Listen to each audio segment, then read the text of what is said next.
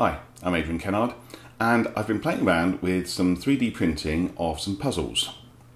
And this is a maze box puzzle, but it's a little bit different. It's sort of based on the principle of a Russian doll. So I may have to speed this up because it'll take me a moment to solve.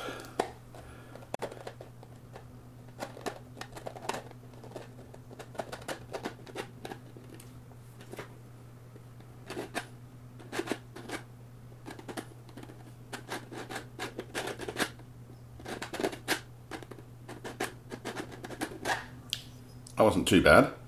So as you can see, there's a maze and there's a lid, and the lid's got these little sort of nipples in the side here that slide onto the maze.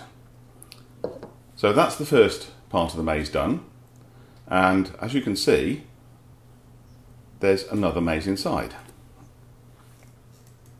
So we have to solve this. Same principle.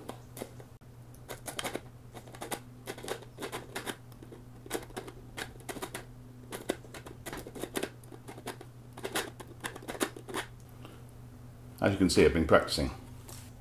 And then, finally, there's yet another maze inside.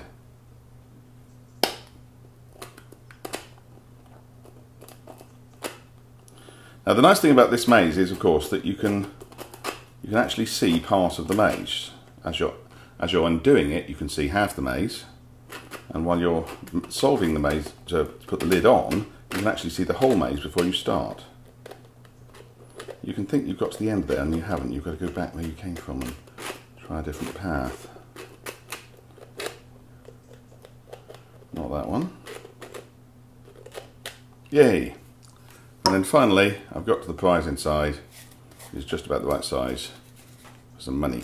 So if you're if you're giving kids money for Christmas, this could take them quite a while to solve. I've done it quite quickly here, but it can take quite a while. If I was really evil, I'd print the maze on the inside of the lid and have the little pegs on there. Then you couldn't see the maze at all, and that would make it really evil. But, pretty straightforward. Not a bad maze, that.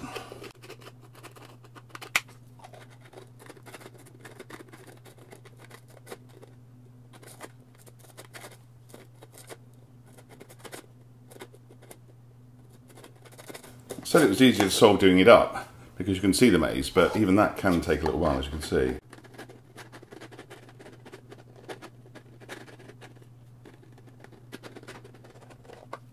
There you go. One solved maze. Well, I hope you like that.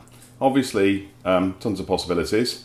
The program on Thingiverse that lets you make these makes them different every time, different maze every time, and you can tell it how big and how wide you want the box inside, and you can tell it how many layers you want, and you can spend, I think this took about 8 hours to print, and you can set various other parameters, but you can make maze boxes of your own and 3D print them, and great fun for kids. So, hope you like it.